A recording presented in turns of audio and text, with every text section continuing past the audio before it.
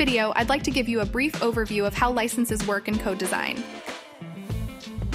If you've purchased a lifetime deal from us and you're working on a project, you'll still see the option to update your plan here.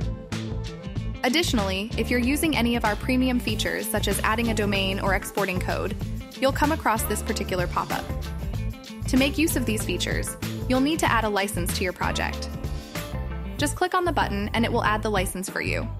This process only takes a few seconds, and once completed, you can effortlessly access any of these premium features, and they will work seamlessly. If you need to relicense a project, simply remove it from its current location and assign it to the desired project.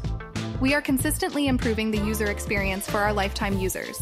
And in the meantime, we are also engaged in the process of creating a dashboard that will give you a better overview of your projects and their licenses. I hope this video gave you a bit more idea about the licensing aspect of your CodeDesign project. Thanks for watching.